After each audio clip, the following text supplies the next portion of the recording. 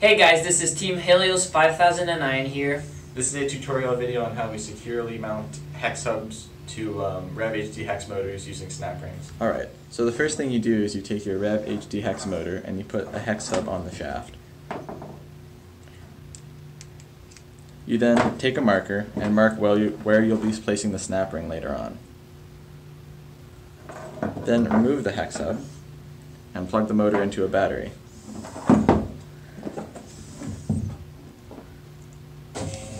Then, while the shaft is spinning, use a marker to mark all sides of it.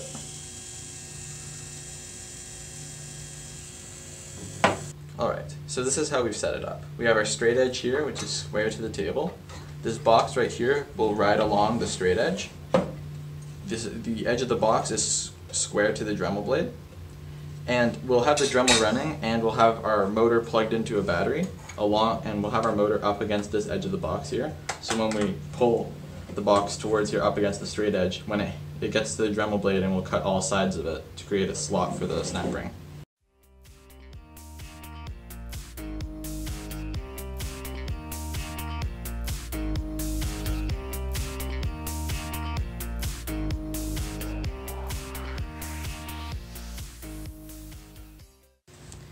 Alright, so now that we have the groove cut into the shaft of the motor, we'll be using a 1/4 inch snap ring to hold the hex hub in place. First, we'll be putting the hex hub on the shaft, and then using snap ring pliers, we'll be putting the 1/4 inch snap ring on the shaft.